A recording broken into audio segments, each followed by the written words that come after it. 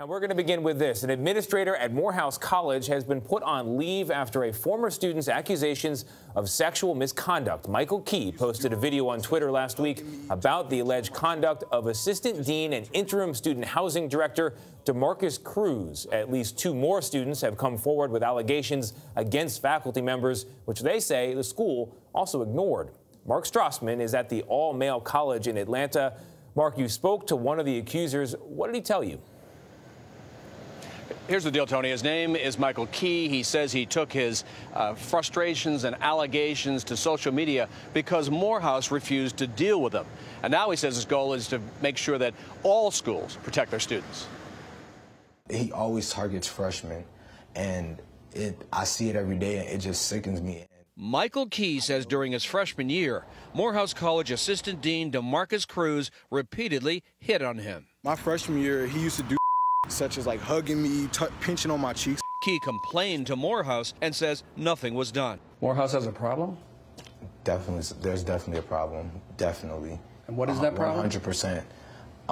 Predatory behavior. And it's adults on students? On students, yes. Another student retweeted Key's post last week and shared a video saying Cruz had also targeted him. I didn't feel comfortable at Morehouse. Morehouse is now investigating the sexual misconduct allegations and has placed Cruz on unpaid administrative leave. But Key says the college ignored his complaint until his tweet went viral. In January 2018, he filed a Title IX complaint through the Department of Education. The federal law protects students against sexual harassment. Nothing happened for a year and a half. A year and a half. It was a terrible, terrible year and a half. I didn't know what to do at that point. I was just following the system. I thought Title IX was going to be there for me. So I went into deep depression. Grades started falling. You continued to run into Cruz. I saw him every day, all day, every day.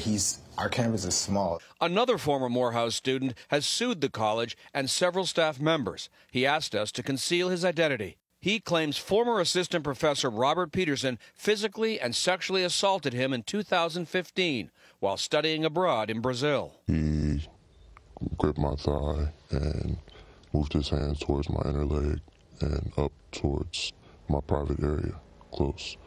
And in Brazil, he tried to manhandle me a little and choked me, grabbed me by the arm. In a statement to CBS News, Peterson called the allegations false and exaggerated and said none of this happened. We need to get rid of the facade. We need to tell people what's really going on because that's the only way that this school will be the best it can be. Key has now left Morehouse and is looking for a new school.